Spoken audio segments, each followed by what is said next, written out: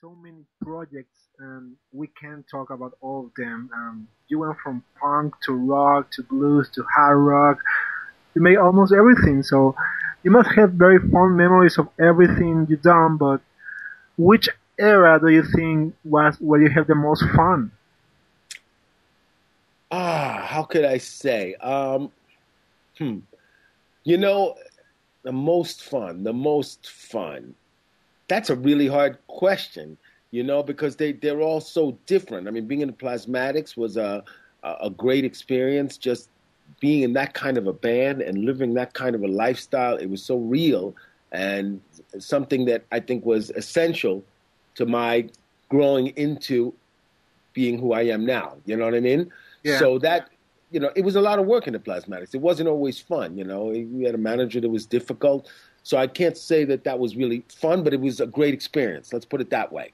And it was fun being on stage. It was fun playing for the fans. That's always fun, no matter what you do. You know what I mean? But sometimes you have the stuff in the back that can be difficult. Um, I'd say probably the most fun and extravagance I've had has been my solo record. All right. Even though, that's hard to, when I say that, it's because I think it was the 80s. It was a time of extravagance. It was the time where I hadn't done so much yet. Um, I had a pretty big success, fairly quickly when I did that. So I got a lot of things out of it. You know what I mean? So, and it was, anytime you do things for the first time, you know what I mean? First time in big studios, first time doing this, first time doing that, it's really exciting and fun, meeting your first Swedish girlfriend, you know what I mean? It's like, all that stuff, was fun. But then again, being on tour with Crown of Thorns, we have a great time. The band is fun, and we always have a great time. And Tommy's been with me ever since the solo records into Crown of Thorns. Yeah. So anytime you're out playing and in front of fans and doing a thing, it's fun. It's hard to really say that there was only one time that was fun, and now I'm not having any more fun. All right. Well, nowadays the music business has changed a lot. In the 80s, all were wild parties, big production videos, bands selling million records, and the image of the rock star was bigger because we didn't know all the details of their lives. It was like a kind of mystery around the image of the rock star. And now we have Facebook, we have Twitter, and we even know what brand of toothpaste Paul Stanley or Gene Simons use. So do you see this as a problem? Do you miss the old days? Yes.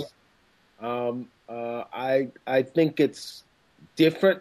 Unfortunately, we have to go with the times because since that's become the new trend, that's what people want to see. People want to know. They seem to be more excited about knowing the everyday life of people than the bigger than life thing. Yeah. I've always been a fan of the bigger than life thing. That's what I grew up with. I grew up with, Kiss being gods and, you know, Led Zeppelin and all these bands that were just so much bigger than life.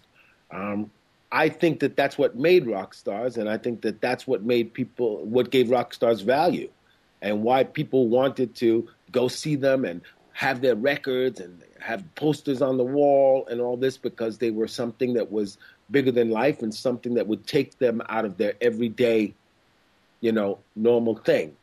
So I don't think it's the great thing, but I think we unfortunately we have to accept it, and that's the way it is. Uh-huh. Um, but I miss some of the bigger than life thing. I do, and I think maybe it can come back to a certain extent. It's just based on what the artists decide to tell people or not. You know what I mean? Yeah.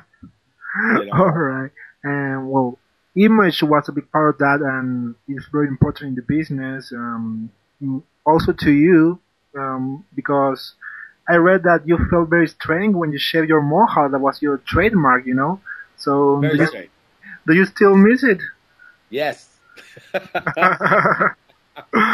I actually do, and believe me, I've thought a few times about bringing it back because you don't realize it was a big part of who I was. And of course, like you said, because now, when I had the Mohawk, Yeah. my life was just that. It was just doing music and going on tour and making records and because budgets allowed to do that. But Uh-huh. now you find yourself doing a lot of different things, and sometimes it's not the same. So you kind of the Mohawk was, I don't know, it wasn't working. I wasn't touring that much anymore. I was involved in producing, I was writing, I was doing all these different things. Then I started doing a company with Steven, so it just didn't feel right. But I do miss it. I miss it because I like the bigger than life image. But I'm still who I am. I think it's just something within myself, because you'll see other people and they'll say it doesn't matter that it's gone. You are still who you are, and that doesn't change anything. You're not, your life is not based on your haircut. So I think this is your first time playing in Spain with Crown Thorns. So how do you think the show will be? Are you saving something special for the show or something? We're always saving something special. We try to give everything we can whenever we do a show. But I'm really excited about Spain. The reaction has been great, from the press, from everybody, from last tour.